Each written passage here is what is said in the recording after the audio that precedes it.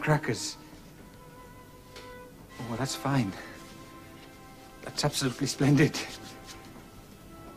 Well, come on, then.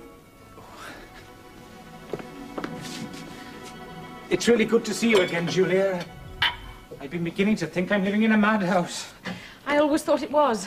Less now, is it? Oh, it's this man, Alcock. He's a really cold fish. I think he winds himself up with a key every morning. Oh, he's efficient, all right, but... Well, all he seems to be concerned about is economy and sanitation. Ooh, what a nasty combination.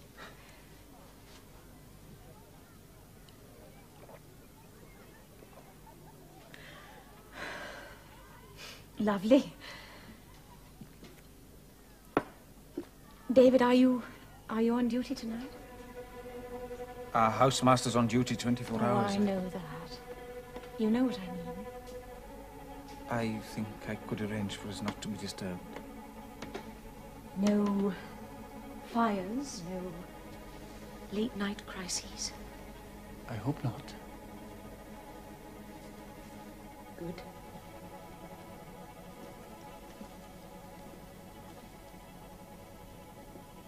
Is this where you sleep? Yes. Goodness. What a very narrow bed. It's been there years. I found I got a bit lost in the big bed. You did rather go to the other extreme, didn't you?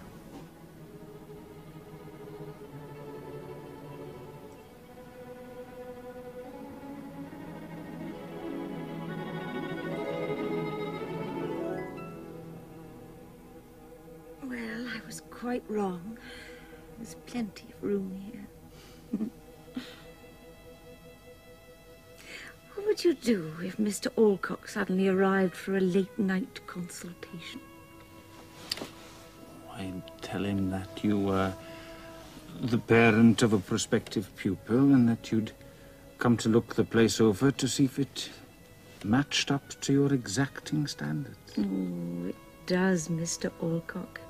It is all entirely satisfactory. Silly man.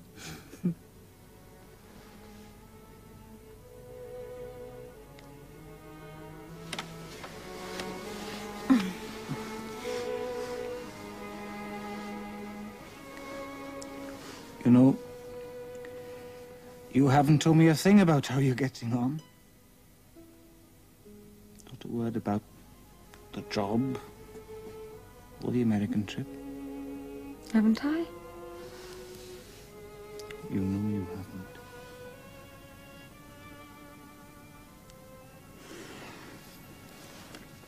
Well, here goes. I'm going to America again. For good this time.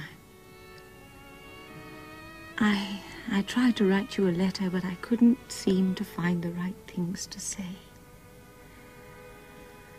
And so I got in my little car, and I came to see you. That you did? Haven't finished yet. I'm going to get married to Hiram. Boss. Day after tomorrow.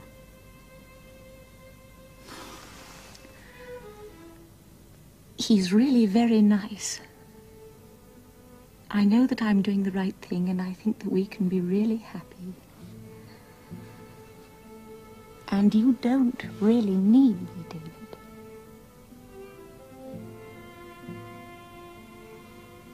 Say you don't. Why did you wait till now to tell me?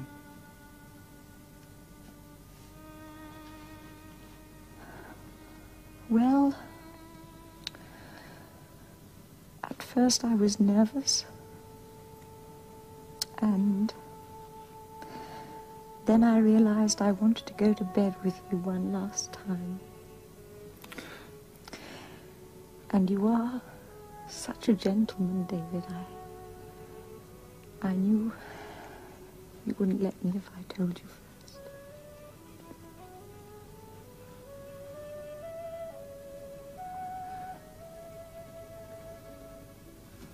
Wish me luck, David. Wish me luck.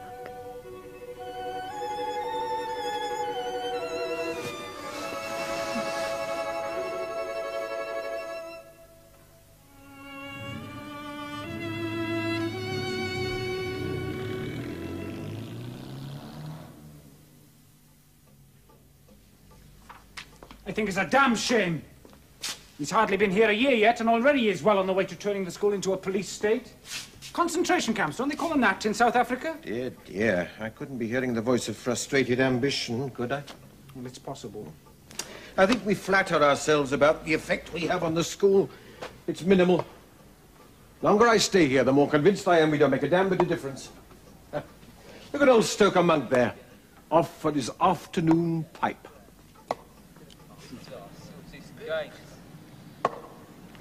A man with but one thought in his mind. Oh, there you are, PJ.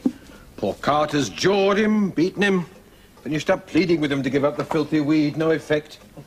Do you think Monk cares whether Alcock or Harry's or anyone's in the driving seat? He'll have his daily pipe. It's all that matters to him. You're a cynic. Ah, it's the classics that have done that to me, my boy. History ought to do the same for you. Isn't the great lesson of history that nothing ever changes?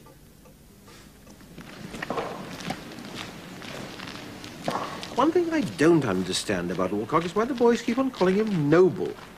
I can think of many epithets for him, but Noble hardly leaps to mind.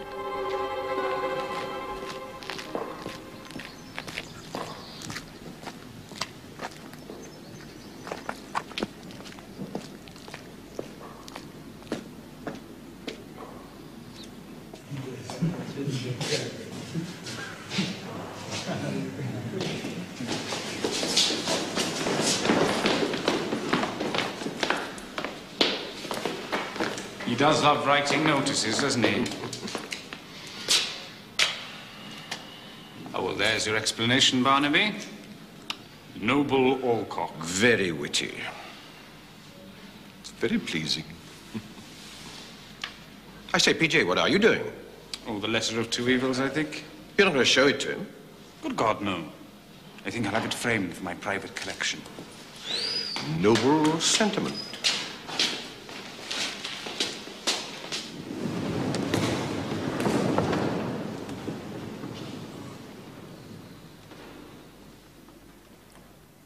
Yesterday, I had cause to mention a missing notice.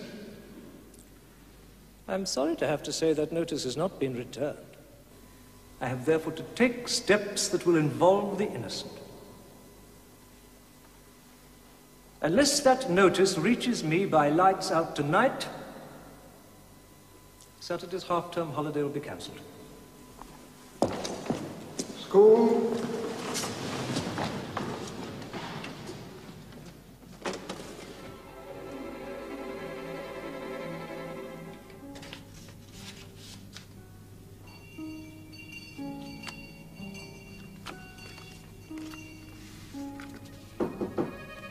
Come in.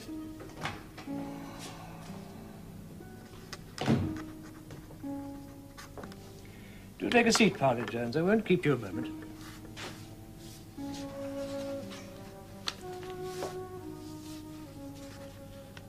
Crackers. Oh, that's fine. That's absolutely splendid. Well, come on, then. It's really good to see you again, Julia. I've been beginning to think I'm living in a madhouse. I always thought it was. Less now, is it? Oh, it's this man, Alcock. He's a really cold fish. I think he winds himself up with a key every morning. Oh, he's efficient, all right, but... Well, all he seems to be concerned about is economy and sanitation. Ooh, what a nasty combination.